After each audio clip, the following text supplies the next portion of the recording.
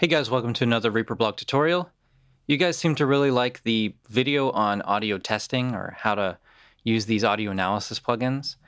So here's kind of a sequel to that. I got this idea from Mozart from this site here.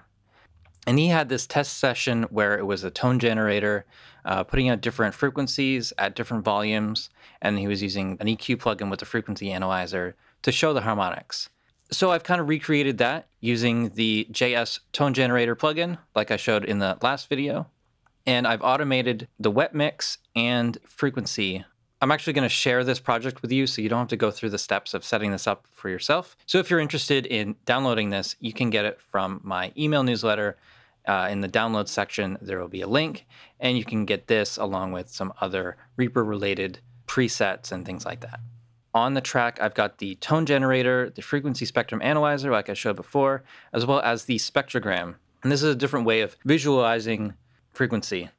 So the spectrum analyzer has decibels in the vertical and frequency across the horizontal, and the spectrum meter time in the horizontal axis and frequency through the vertical axis, plus it shows intensity based on the color, from blue up to red.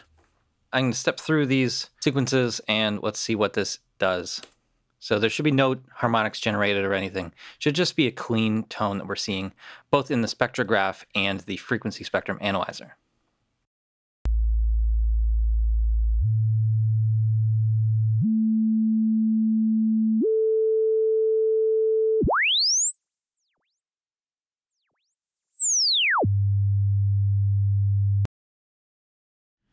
Okay, so it steps through from 55 Hertz to 110, 220, 440, then a sweep from 20 to 24,000, going up and then down and stopping at 100 Hertz. Then there's a little gap where the output is muted, so you can refresh your ears again. It repeats the sequence. First it's at -18, then -12, and then -2.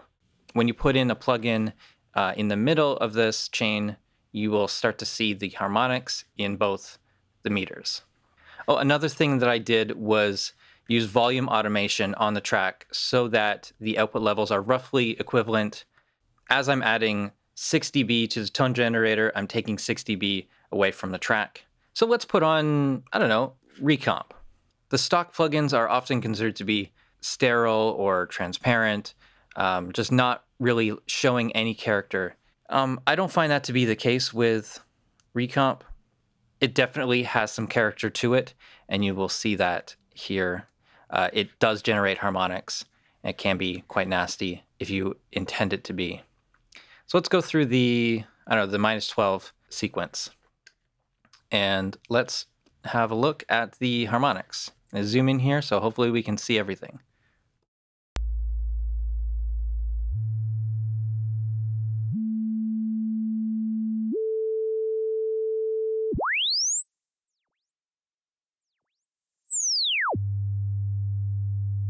On this graph, we're seeing harmonics generated at each of those tones, 55, 110, 220, 240, 440. One nice thing about this plugin, when it's going in that sine sweep, we're not seeing any aliasing distortion. Let's go through that sweep from 20 to 24,000 again, and there is no foldback distortion.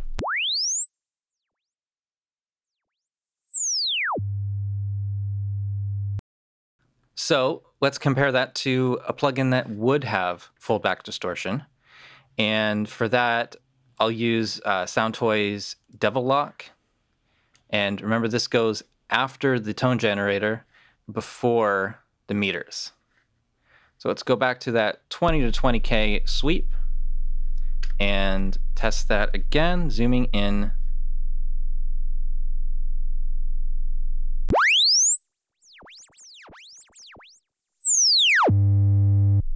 As you can see, there's these red lines going up and down.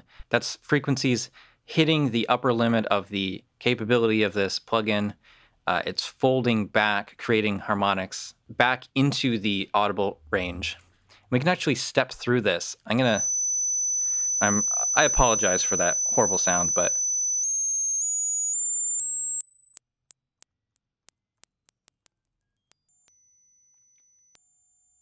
so instead of the frequencies going up, at a certain point, it starts going down again.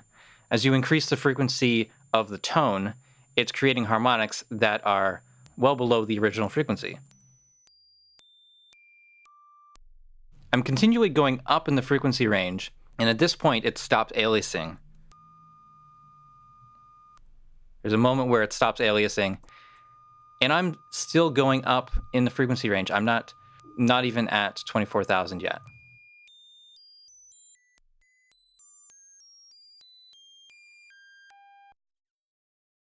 At 24,000, we shouldn't hear anything, and we don't, but at 18,000, we shouldn't hear anything either. And there are tons and tons of harmonics being generated.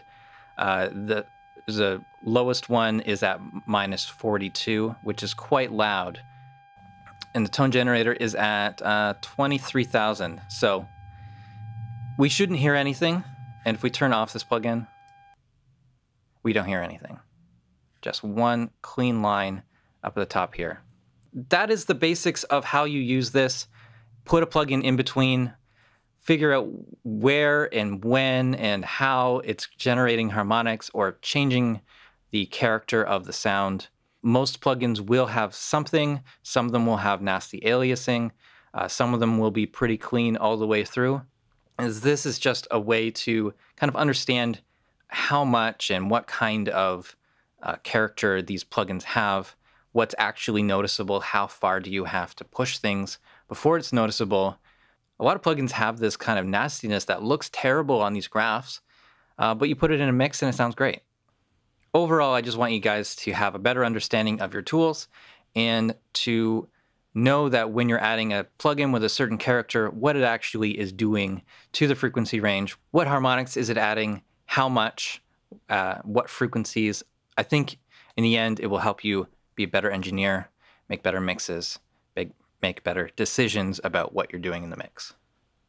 Once again, if you want this test session, sign up for my email newsletter. There's a link in the description and in the blog post. Once a month, I'm sending out an email with an update of what's happened in the past month, as well as occasional tips and tricks or special offers from sponsors. If you like this test session, you can get it there. Thanks a lot for watching. Please subscribe to the channel if you haven't already. Follow me on Facebook and Twitter. Support the Reaper blog with Patreon and visit reaperblog.net for a lot more tutorials.